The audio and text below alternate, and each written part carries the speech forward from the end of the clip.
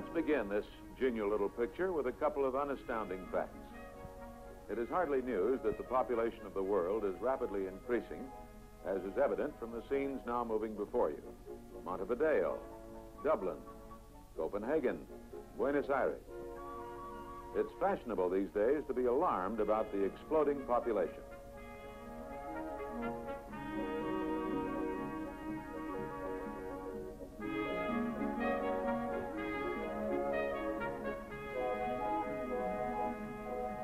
For instance, geneticists they logically worry about feeding the oncoming population. And fishermen are. Theirs is more of a brooding involvement, since they number about 40 million men, women, and kids in the United States alone.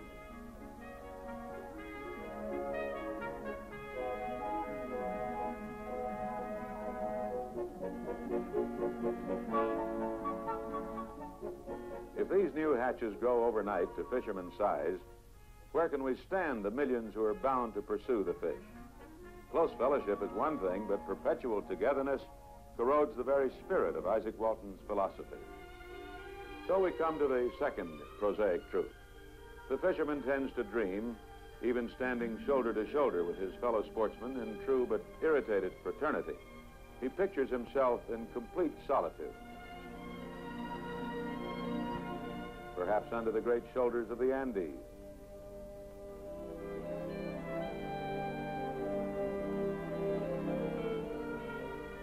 Or working the waters not far from where an inlet spills into a New Zealand lake. Or fishing an arm of glacial waters that reflect the Kilbuck Mountains. Moreover, fishermen have looked at Mercator projections, and they are aware that the red rash of dots denoting population densities are confined to limited areas of the continents. Great reaches of the world have few men, much water.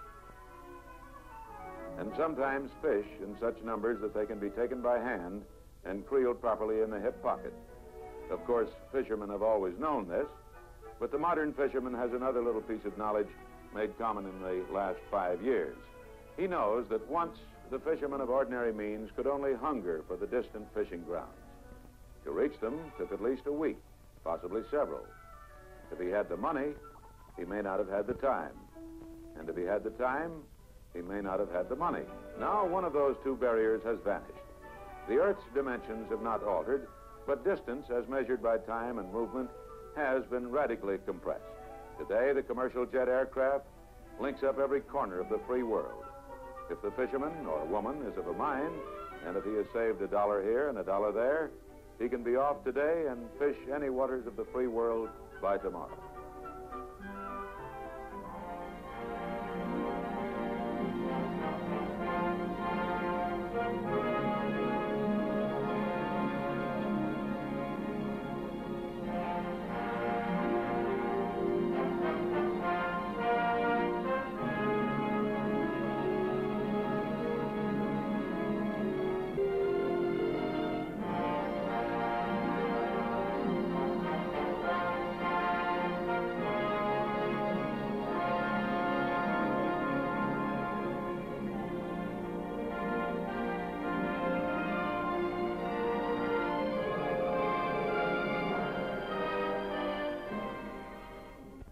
Now in Ireland.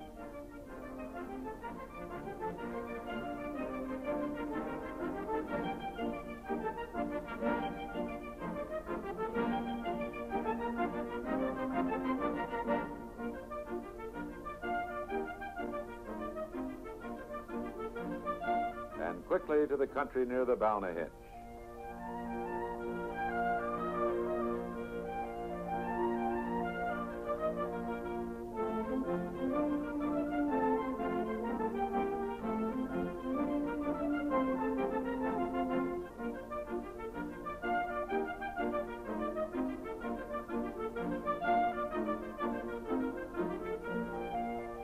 The greens of Irish foliage are of an almost infinite range.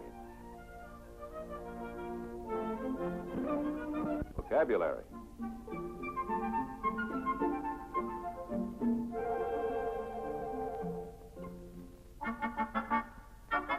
Would a soft but fervent Irish prayer help the hard-working angler in Sweden?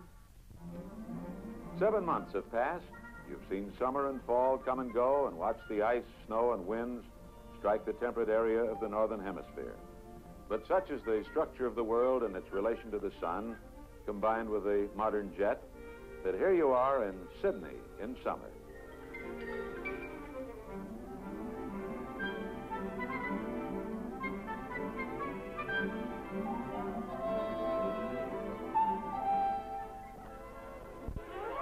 Wear shoes or boots with metal cleats. The weed-covered rocks are like glass. The carnage among rock hoppers has alarmed some sections of Australian society, just as refined elements in Arkansas 100 years ago grew restless when the local boys persisted in holding a handkerchief between their teeth and whittling away at each other with bowie knives.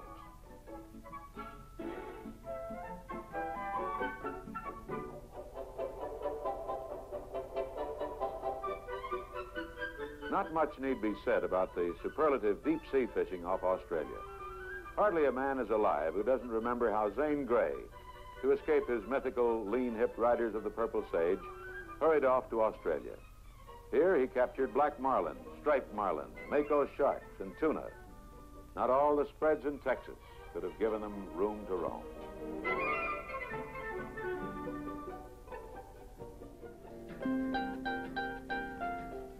This is the Dorado, whose sharp teeth and powerful jaws were not put there to whistle Dixie.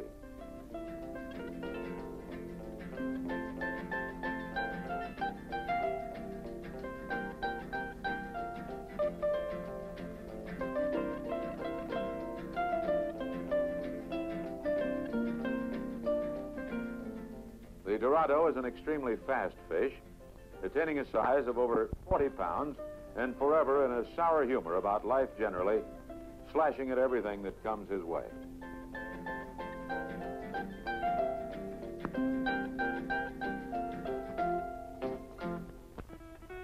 Unless some of our sportsmen have been secretly betting beers, there has been nothing competitive about the fishing we've seen up to this point. Its quality has been the pleasure each individual has gotten from the sport. Now we participate briefly in some competitive fishing.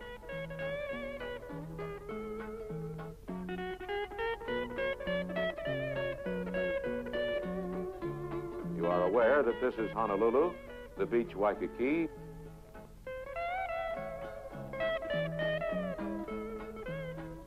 and the short time in Honolulu was only a pause en route to Kona for the International Billfish Tournament. Fishing, we suppose, is the last major sport to succumb to the official full-time statistician who now dominates baseball, football, and Swiss alpine horn blowing. Graven on the minds of these competitors are the statistics of last year's race. 33 marlin and 20 tuna boated, 193 authentic strikes, and 130 hookups.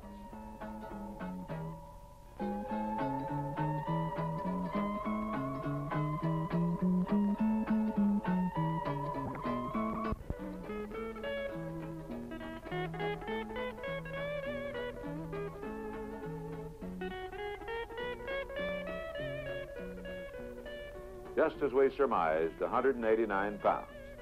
This develops as a winner in the light tackle division. Not quite 300 years ago, both the English and the French, obsessed with their search for the mysterious Northwest Passage that would continue for another 100 years or more, first heard of this country from the Crees. It is the Hayes River watershed, which, like the Nelson, runs into Hudson Bay near York Factory.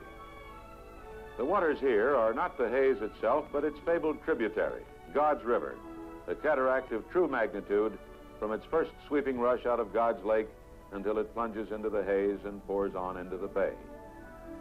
Many of the Crees still make their home here.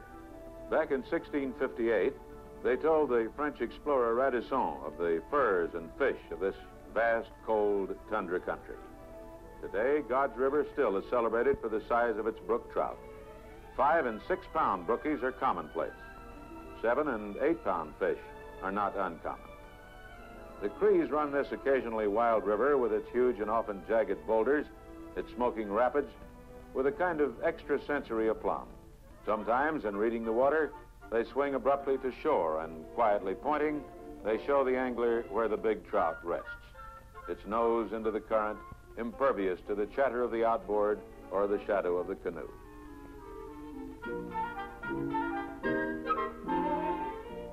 Only enough trout for the cookout are necessary. The fish being released run from 3 pounds, the smallest, to one that goes 6 pounds, 9 ounces. They get their size from feeding on the hordes of fry from the whitefish, which spawn in God's River before ascending to God's Lake, and from the tremendous insect life that proliferates in the barrens.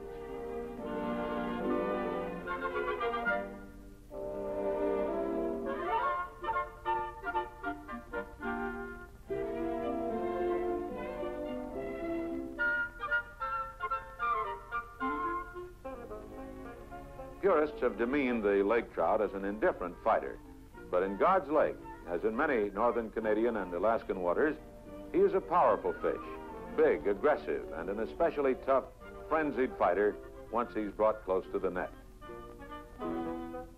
For 15 or so days after the ice goes out in mid-June in God's Lake, the Lakers range the surface, feeding tirelessly. Each year, a dozen or so of better than 45 pounds are netted.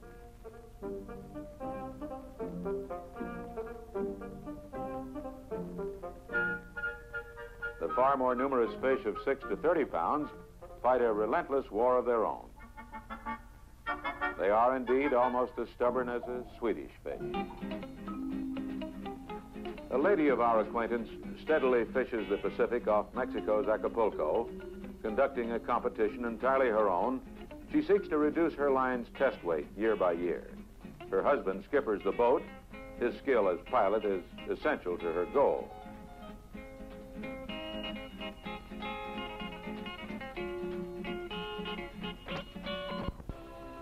Two years ago, in the Bristol Bay country of Alaska, the fishermen in 14 hours ranged widely and caught these 7 species: rainbow, landlocked silver salmon, dolly varden, grayling, golden trout, northern pike, and lake trout. It is now last summer. This fisherman, Red Smith, the syndicated columnist for the New York Herald Tribune, at the moment is on to one of still another species, the king salmon, running fresh from the sea up the Naknek River. Red earlier had 4 days in the tundra. Let him tell about it in retrospect while he plays this king salmon. Go swooshing off by jet to fish the streams and lakes of the Alaskan Peninsula got no argument from me. I am always intrigued by the hope of fishing a country that may be treeless, as some tundra waters are. If there is foliage around, I fish more in the trees than upon the water. I make other little mistakes. I have just asked the pilot what that big, dark-winged bird may be in a pothole below. Not a bird, he tells me, a moose. Those are his antlers. And just then a great head lifts from the wings, looking up incuriously, and it certainly was a moose. As an amateur naturalist out for the sport alone, I saw no reason to join these fishermen. I can always find my own crowd in the beaver kill, and these chaps below may be the jovial kind who slap strangers on the back. We banked right. He was a good-looking kid when I caught her. Of course, some of the good-lookedness has worn off since. A nice grayling caught in a heavy rain.